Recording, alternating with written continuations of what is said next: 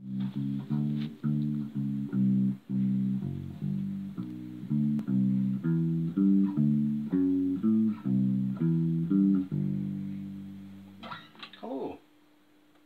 So instead of just giving you a boring old dry written list of the gear that I've managed to accumulate in a couple of years as a bass player, I thought I'd actually give you a little visual tour of them.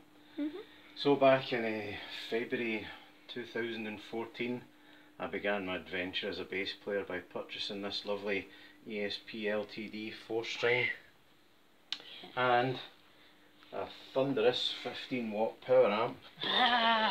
Can't go wrong with them. My goodness, feel the power. So yeah, this was my beginnings, sitting in my bedroom, struggling to fret notes and the like. And yeah, it was good. Done a lot of my early practicing with this setup, and Thor pretty much is still my main bass. Yay. But unfortunately, Thor suffered a bit of an injury in the line of battle.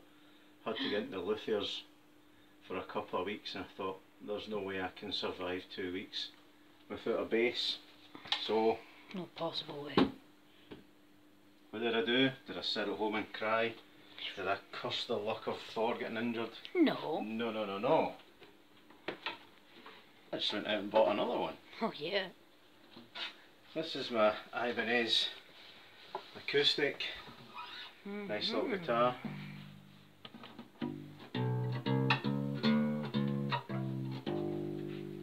By all the reviews of them, they're not the loudest of acoustics, but it does me. Ideal for those long hot summer nights round the campfire. Jamming with your friends or whatever. Came in handy when I was first doing songs with one of the guys for the church. I used to take this round to his house because it was nice and easy. You didn't need to worry about plugging in amps. But recently I learned a very important lesson because of this here guitar. Oh, I should remember to say. So we've met Thor already. He's the four-string Thunderbringer. This here is Angela, because in the comics books, Angela is Thor's daughter, which kind of makes her, no, sorry, Odin's daughter. Yes. Which sort of makes her Thor's sister. So I thought, seeing this was a slightly classier of my guitars, she would be the lady one. And so she's became Angela. But I learned a very important lesson because of this guitar. During my recent bad weather, my car gets snowed in about half a mile from the house, and my 2 electric basses were in the boot, along with 2 of the texts that I've been using to further my musical knowledge, one of them being Phil Mann's First Chord Tone books, and the other was Ariana Kapp's Music Theory for the Bass Player.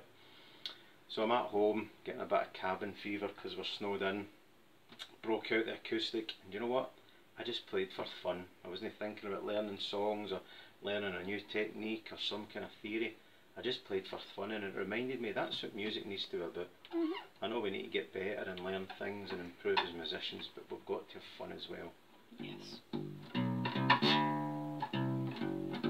Play with a smile on your face, which I don't always do because I'm having to concentrate super hard.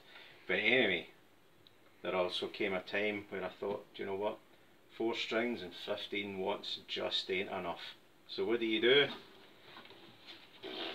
You head down to your local guitar store again, don't you? Yep. And you purchase this BG250 12-inch speaker from TC Electronics. It's got the cool little tone print thing. I don't know if you can see it very well because the light's not very good. But the tone print basically just gives you some fancy little effects that you can use. I use the compression and the overdrive a little bit.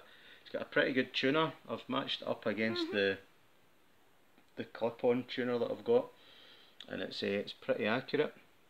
It does me, got all I need, and it sounds pretty sweet. Yeah. But as I say, not only was I needing more wattage, I was needing more strings as well. We play a lot of songs in E, and so if I wasn't playing an open E, I was having to fret, and I was a little bit high. I like bass to be bass, so I wanted an E that I could play on here, but then go deeper again. So we got ourselves a 5, went on holiday to Norwich a few years ago, went into a guitar shop just for a little nosy around, and that cheeky little guitar salesman did his Jedi mind trick on me, and 10 minutes later I was a few £100 down and a bass guitar up.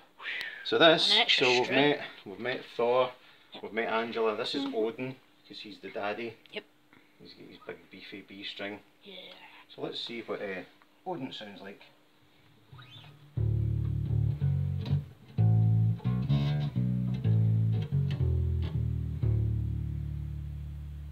Pretty cool, huh? But I also bought myself something that makes Odin sound a little bit cooler.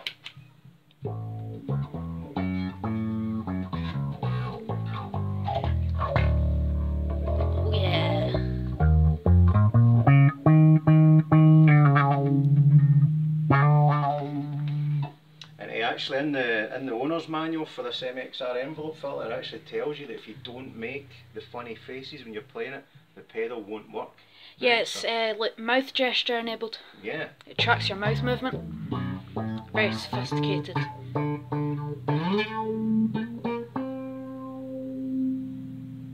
Now, I actually haven't found a sensible use for this yet. It's just loads of fun.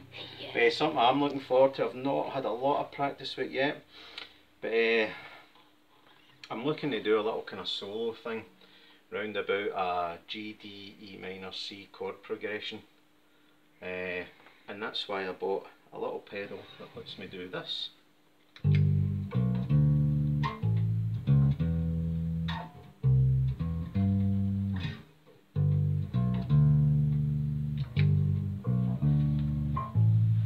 Look, No hands. no hands. No hands.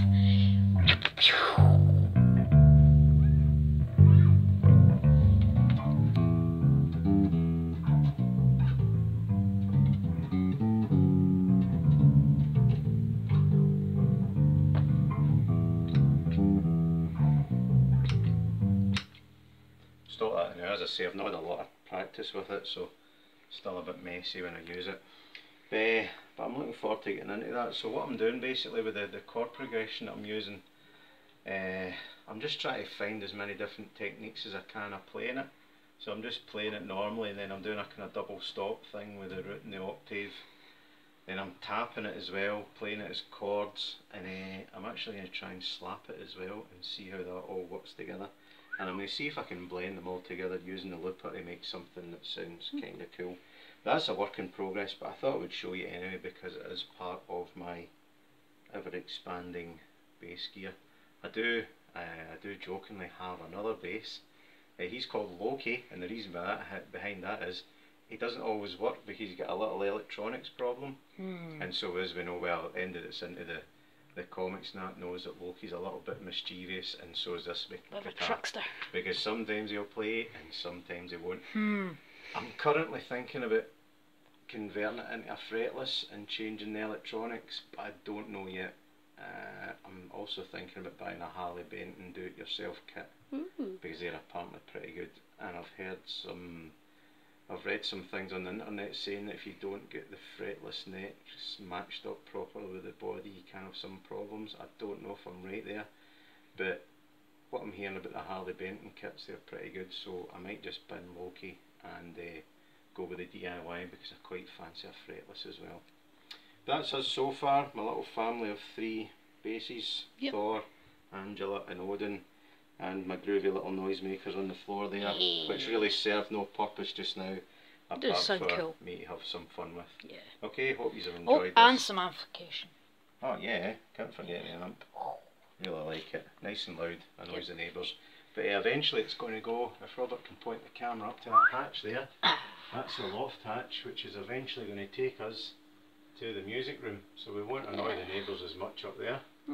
Anyway, have fun, keep grooving, and yeah, that's it. Thanks for watching. Magic thumbs. Oh yeah.